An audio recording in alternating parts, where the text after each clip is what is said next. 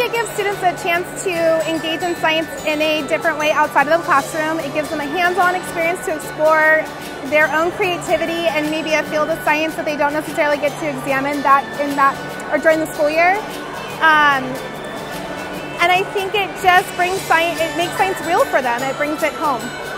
There's lots of different levels. We have 4th graders here that are entering their first one on how to make a flashlight. And we have people that are building their own computers. So whatever level you're at, there's a project that you can do. My project is about programming and how to make a robot solve a maze. So this is simply electromagnetic levitation. Electromagnet gives it a field for the pencil to levitate on, and I have to find the point where it's not repelling or attracted to the magnet. Our project is a concrete boat, as you see here. It's 24 inches by 12 inches by 5.5 inches long. It is 1 inch thick and it weighs in about 46 pounds. We think this would benefit sea travel in the long run, especially like the Navy, because it could take many hits. And even using structures so tough and heavy like concrete, if we can use that, we can use basically anything. They are so excited about it. I've taught engineering for 7 years now, and this is the most exciting time of the year. They're picking projects. If they want to build a boat out of concrete, they build a boat out of concrete. If they want to make a touch screen on any surface, they can do that. So students get to pick their projects and go through and see if it works. They can do internships in the summer, working with local colleges, investigating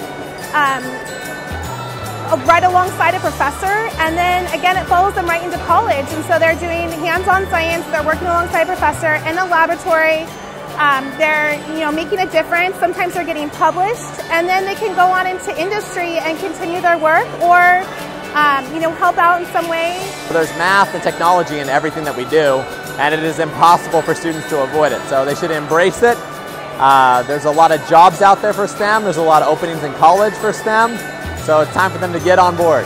I saw some 6th graders over there that built a little model of a solar boat, and then I showed them the solar boat that Folsom High builds every year, and they were so excited, and they just can't wait to get to high school to have that opportunity now. It's the inspiration that these kind of events show about what's possible and what to get to do in the future.